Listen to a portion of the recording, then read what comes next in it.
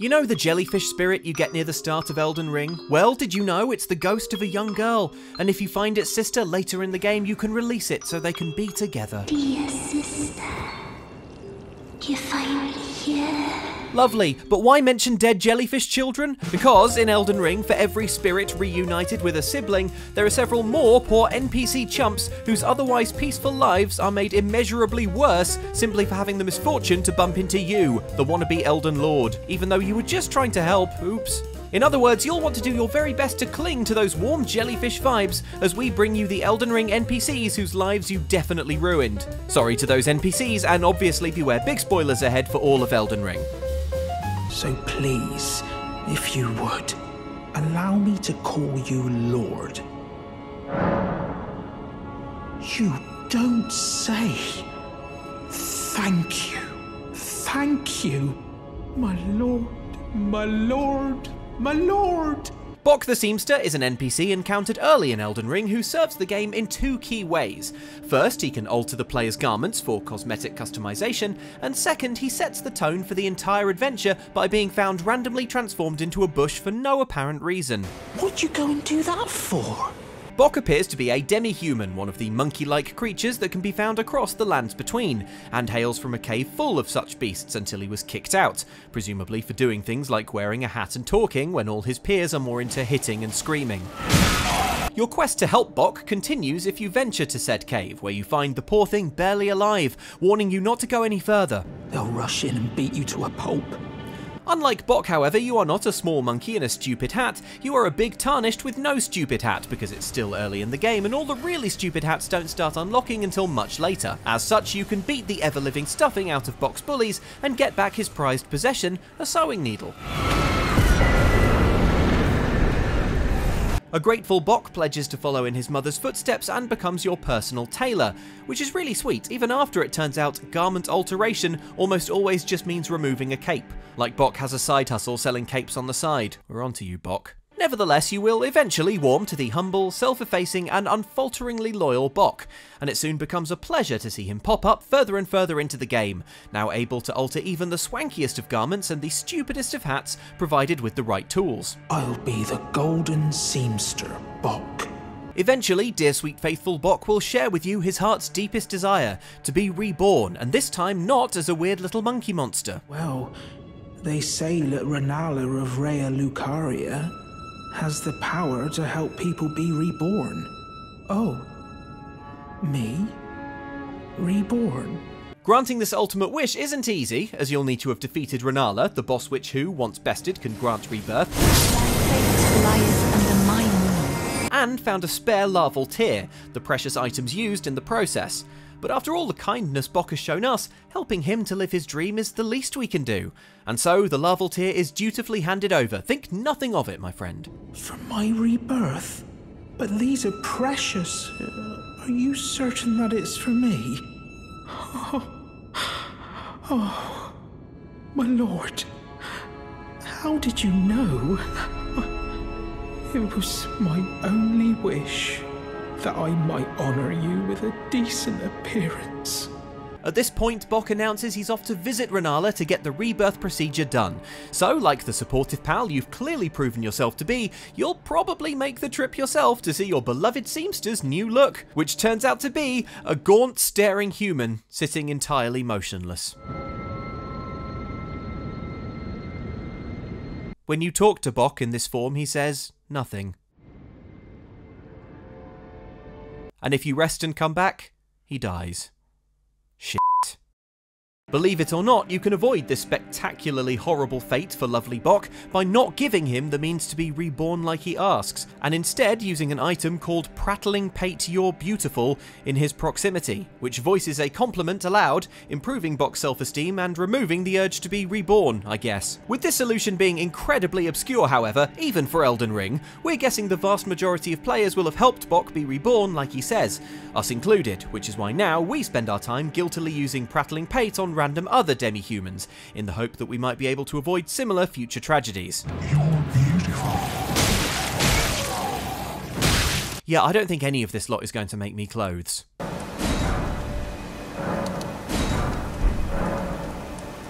Never Ever met someone with a taste for crab I couldn't trust? You've got a real thing here, eh? And it's only getting better. First impressions can be deceiving, and never is that more true than the first impression you'll get of the NPC called Big Boggart, because the first thing you hear about him is that he's a thief who's nicked a necklace from a woman called Raya, the scumbag. That thug made off with a precious necklace. I need someone to retrieve it. However, when you run the thug to ground, you find he might indeed be a thieving scumbag, but he has other qualities. For instance, an enormous bowl of sizzling barbecued prawns that he's perfectly happy to sell you, and that we're perfectly happy to buy, because Raya's honour is one thing, an enormous bowl of sizzling prawns is quite another. Never met someone with a taste for prawn I couldn't trust. We'd make good mates, I reckon. I'll be seeing you. And so is forged a powerful friendship with the prickly but ultimately warm-hearted Big Boggart, one based on delicious seafood and a willingness to chat idly about the lot of a poor tarnished, but mostly on seafood. Perfect bloody timing, actually. I got crab, cooked up fresh. And sure, the crab is delicious, but more importantly, your kinship with Big Boggart is a timely reminder of not judging anyone based on how they look or on a mere first impression, and the importance of helping even those who seem unwilling to be helped. In fact, if we hadn't had our hearts opened by Big Boggart, we might never have decided to help this chap, who's been given the cruel nickname the Loathsome Dung Eater, escape his cell in the fetid sewers beneath Lanedale Royal Capital. I've been here long enough. I will kill again, and defile each corpse with care. Well, the road to rehabilitation is a long one. Anyway, this jailbreaking is hungry work. How about back to Big Boggart for a crab and a chat? There's something I should probably tell you. You heard of the Dung Eater? Uh-oh. I was in the same jail as him once, so I know firsthand. He's a god-forsaken monster. Uh-oh. Kills people, and curses the souls.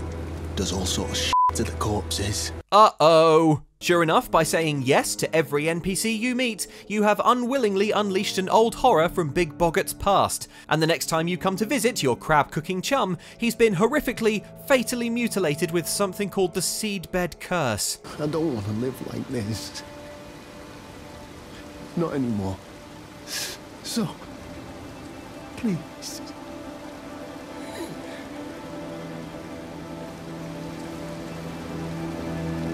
Oh damn, Big Boggart is dead, and you can probably guess whose fault it is. Dung Eaters. And yours, seeing as you freed the poop-gobbling maniac in the first place.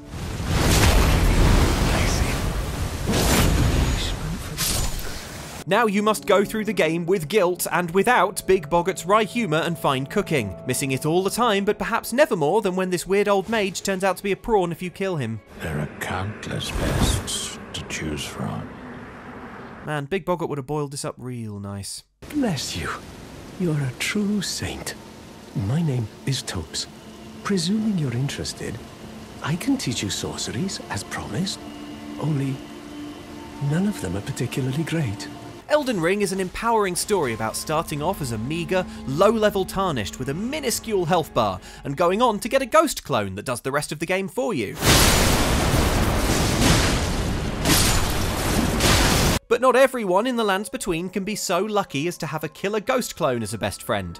Some are like Topes, an aspiring mage found peddling spells in a church, who you'll empathise with on several levels. Then, perhaps you could spare some runes.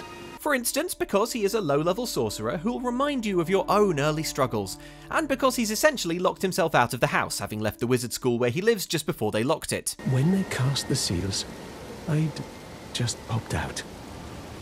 And now I'm uprooted from my place of learning. Oh, Topes, we've all been there, mate. How can we help? Well, what Topes needs is a spare key to get back into the academy and get his life back on track. Unfortunately, the Academy of Raya Lucaria hasn't left a spare key under the doormat, exactly. More like they've left a spare one on the roof, past the multi-armed killbots, round the corner from the angry wizard, down these other rooftops, past the gargoyles, down a step, down another step, through the window, along the rafters, down the rafters, on top of the chandelier.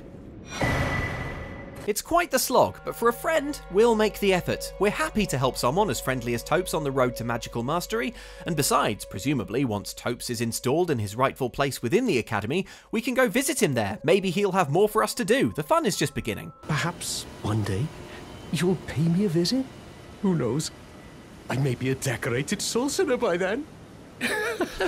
Perhaps, Topes. Or perhaps next time we go to Raya Lucaria, we'll find you dead in a chair. That's right, your friend Topes took the key you helpfully retrieved and used it, and then presumably was effortlessly killed by some unnamed monster, or perhaps a disease or a gas leak. I guess From Software decided we never need to know. At least we can honour Topes by looting from his cold corpse the spell Topes Barrier, a spell deflection technique which, according to the description, is Topes' life work, and one that future generations will eventually realise is an earth-shattering discovery worthy of a new conspectus of the Academy, against which even powerful sorcerers have no moves. Okay, I think Topes was beaten to death with a book.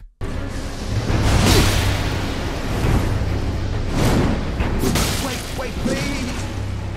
I surrender! White flag and all!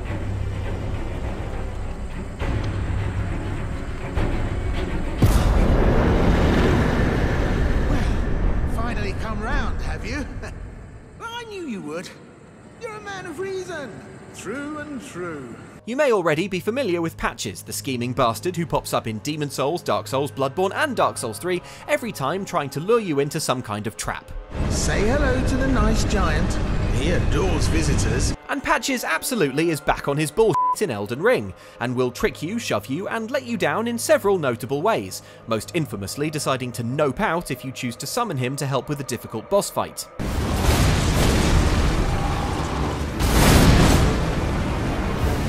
In another series first, however, the scoundrel known as Patches is revealed to have hidden depths in Elden Ring, and to value something beyond shoving unwitting adventurers into holes. Specifically, he's a member of the Volcano Manor, an association of tarnished who live in a house inside a volcano. Their lord is the mysterious unseen Rykard, and their leader is Tanith, who sits on a throne looking regal AF. Why accept the burden of their grace, or be fooled by the dogmatic ramblings of the fingers? Rise with us against the Erd Tree. The manor has a strict philosophy. Specifically, they don't go along with the admittedly suspicious divine ramblings of the Two Fingers. And surprisingly, the usually pragmatic Patches is a true believer. I always hated the gibberish about lost grace and the laughable Two Fingers. I thought I could lend a hand in unmasking the charade. He's also fairly obviously got a bit of a crush on Tanith, which is adorbs. Even after announcing her blasphemous ambitions, she still stands proud. I've never seen a woman quite like her. Having heard the pitch and seen Patches looking happier and more settled than ever before, you'll quite likely decide to help the Volcano Manor, which starts you on a questline of assassinations that eventually has Tanith send you for an audience with Lord Rykard, who, and stop us if you guessed this already, is a house-sized snake with a human face on its neck, who wants to kill you.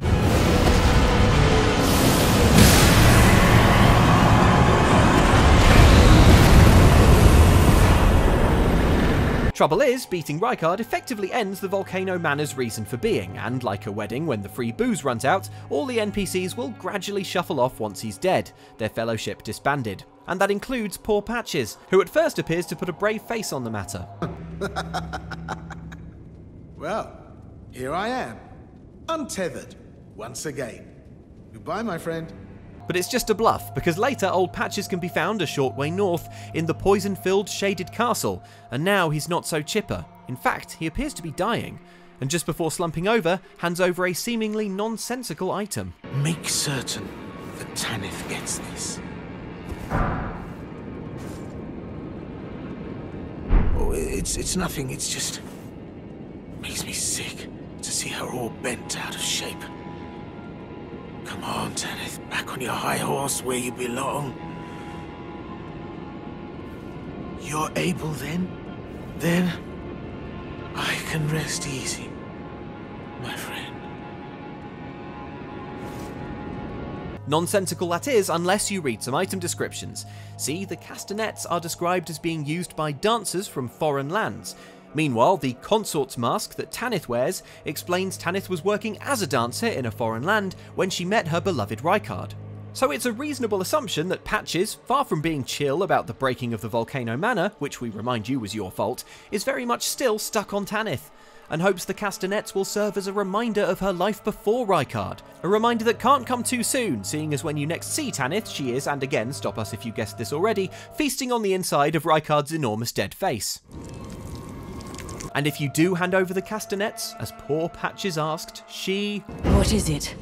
I have no need of that. I must continue devouring my beloved lord. doesn't give a shit. The castanets do leave your inventory though, and to be fair, we have a strong feeling this questline isn't over, and that a future update to the game will explain WTF is going on with Patches, who vanishes from his last resting spot without dropping any loot, which suggests he may not be dead. But we can be pretty confident that whatever comes next, Patches is unlikely to ever get back the genuine kinship he experienced serving the Volcano Manor at Lady Tanith's side. If we had to put money on it, we'd say Tanith will eventually turn into something horrible as a result of gobbling Rykard's brains, and perhaps having handed over the castanets will somehow alter her fate once that happens, or at least lead to a pretty spectacular dance number. I mean, that's our hope, or else the castanets are pretty much the most useless gift in video game side quest history. Should have given her a little salt and ketchup, Patches. Make this eating challenge a little more palatable. Our lord's carcass is vast, and not easily consumed. Ah, hello there. It was a battle marvelously fought. You are well and truly a champion, friend. I, on the other hand, am nothing but a crock. One hit was all it took to crack me, and for my insides to come spilling out. After that, I hid like a coward. And as such, I can hardly stand to face one such as you. Now, when Elden Ring introduced us to an NPC who wants to be a warrior but is also a large breakable jar, it's absolutely on us that we didn't realise it would end tragically. Or at least that's how it ended thanks to our intervention, because when you first encounter Iron Fist Alexander, he's got his bum stuck in a hole in Limgrave, like a Winnie the Pooh who had a transporter accident with his own jar of honey, and only you can free him. Whimsical would be a good way to describe your subsequent encounters with Alexander, who needs your help several more times on his journey to becoming a great warrior. A journey that involves such sensible steps as baking himself in lava. No, it's hardly more than lukewarm here. I won't be able to temper my body such that it'll never crack again. And scoffing down the corpses that litter this Caelid battlefield, because the funny jars in Elden Ring can't just be funny jars, obviously, they have to also be eating corpses. If I can just squeeze this bunch down inside me, I'll be a mighty warrior again in no time. Alexander evokes the most charming Soulsborne NPCs of old, and so it is with a certain sadness that you find out he's left his home and vowed never to return, though he explains that he does come back to lovingly gaze at that home, in a conversation that would probably have more emotional impact if you hadn't had to oil up his backside to get him out another hole in order to have it. By the gods, you are a man of vision. This will have me as slippery as a toad. I have a good feeling about this, my friend. Right. Give me a good smack from behind with something nice and big. The home that Alexander was achingly close to returning to here is Jarburg, a peaceful and idyllic settlement sheltered beneath a cliff, where living jars can roll around in the flowers and live the sweet life, as opposed to what you're helping Alexander to do throughout the game, which is get repeatedly bashed about by some of the biggest and scariest enemies in the lands between.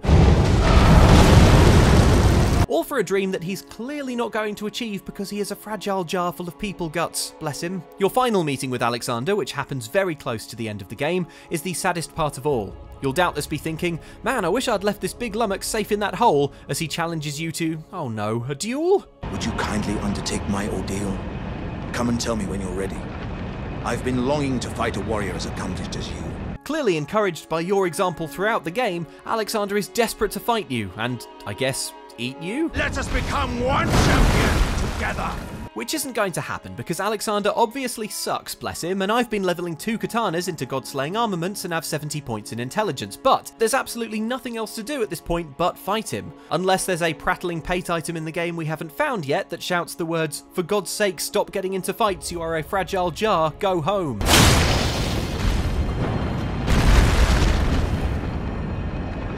As I suspected, victory was impossible. This vessel was found lacking.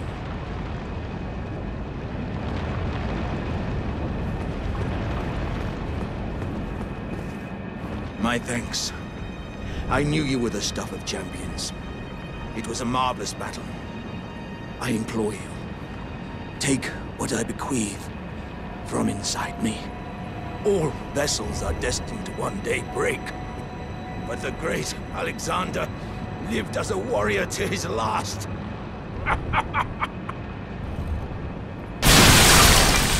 Wow, cool. Love how the nicest NPC just exploded in a shower of gore. On the plus side, if you take a piece of his guts back to Jarburg, you can inspire this sweet child Jar to leave town just like his uncle did, continuing the cycle of pointless Jar deaths. I'll begin my journey once I'm ready to go.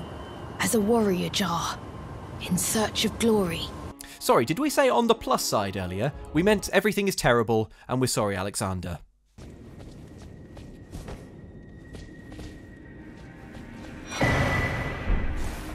Anyone who's been on a long hike through somewhere as scenic as Liurnia of the Lakes will tell you it's vital to bring snacks. Some trail mix, granola bars, or like one Elden Ring NPC, perhaps you have a fruitier preference. If I might be so bold as to ask, would you donate any Shabriri grapes in your possession to me? Hyetta is an aspiring finger maiden, undertaking a journey towards distant light, which, to be honest, sounds a lot like the journey you, the Tarnished, are on, seeking lost grace with your own maiden pal, Melina. Hyetta is visually impaired, however, and says the grapes briefly show her the way to go. And seeing as you probably will have a Shabriri grape on hand by the time you meet Hyetta, hey, grubs up. Oh, many thanks to you. Now I can feel the distant light once more. You are most kind indeed. Hyetta, you want a roa fruit too? I've got about, 10 million? Helping Hyetta by feeding her grapes when you find them will gradually move her northwards, presumably towards that wonderful distant light she's questing for. It's a quest that you can enjoy for as long as it takes you to actually look at the item description for these grapes you're feeding Hyetta and discover that, oh, FFS, they're human eyes. That's gross, but at least you can still do the right thing and come clean to Hyetta about the fruits she's been gobbling. No. At which point she'll do something expected, which is to say, start puking. So those noises I heard were...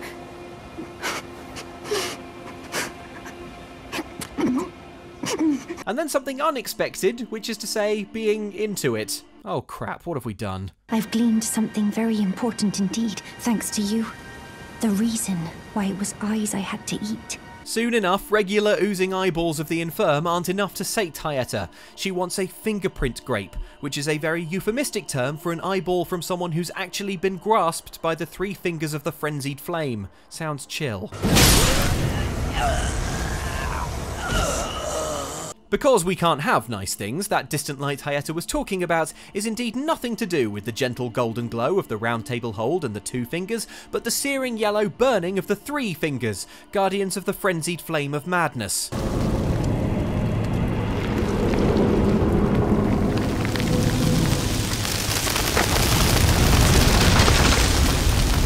Okay, this seems bad, but you can at least still help Hyetta begin her new life as a finger maiden, right?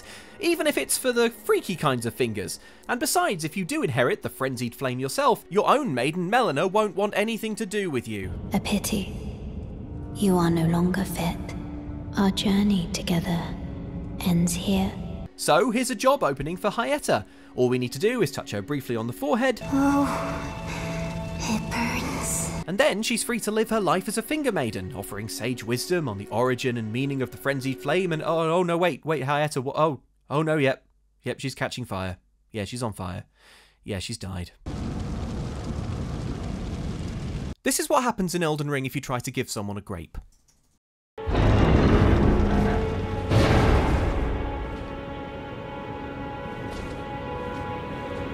Tarnished, are we? I wonder you should turn up here. I am Selen, a sorcerer, quite plainly. Why are you here? Magic in Elden Ring is a mysterious and fascinating force with plenty of intriguing lore behind its usage and origins, but more importantly, it will let you absolutely melt bosses like your Goku with a pointy hat.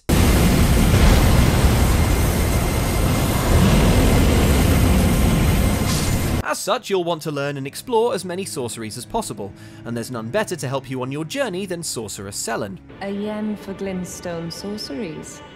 Well, your aptitude does appear... passable. Selen is a friendly dealer in magics who you'll soon warm to, despite the fact that, like so many Elden Ring magicians, she wears a weird stone face, although it seems likely this portrait found in Raya Lucaria shows what she really looks like. In fact, it's odd that the wizard school keeps this picture on the wall, because when you've made significant progress in the game, Selen will reveal she was booted out the academy. It was for attempting to restore the primeval current of glintstone sorcery.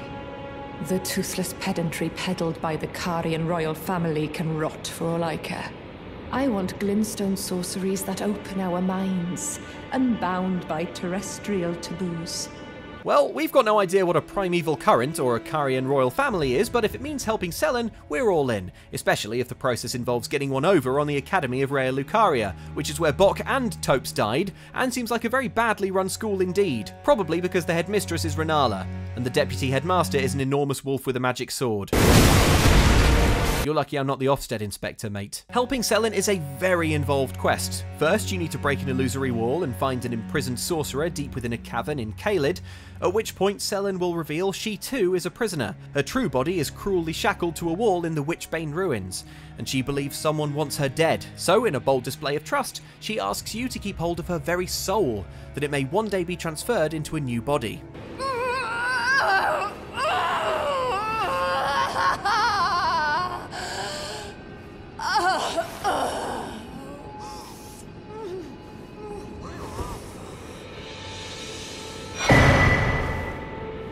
And just in time, because it turns out the one keen to execute Selen is none other than Jeren, the bloke in charge of Caelid's War Festival, whose name was presumably chosen 5 minutes before Elden Ring shipped.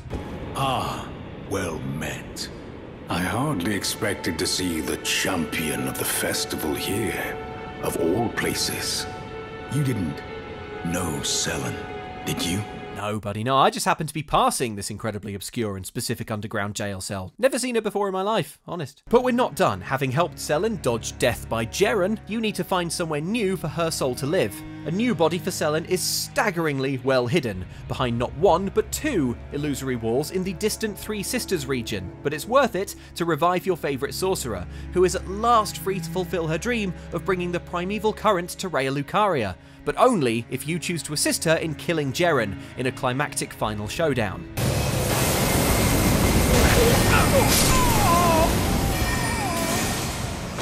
Bet Jeren's wishing he'd put a few points in intelligence now. And then at last the job is done. Selen takes Renala's place and gratefully rewards all the help you offered. She tells you to go and become Elden Lord and that you will always be her darling pupil. She gives you some great loot and even a little good-natured ribbing. If you failed to claim your throne, you can always pay me a visit. Oh, don't fret. Even my dullest pupils will always have a place here.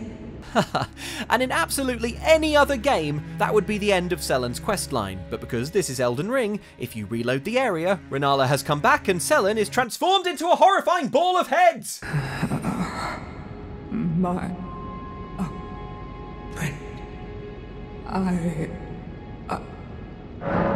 The ball of heads that once was Selen can only splutter painfully, so we've no way of knowing how our good friend and teacher was transformed into such an abomination. Perhaps her experiments with the primeval current went horribly awry, or perhaps Renala punished her for trying to take control of the Academy, or perhaps f*** you, it's Elden Ring.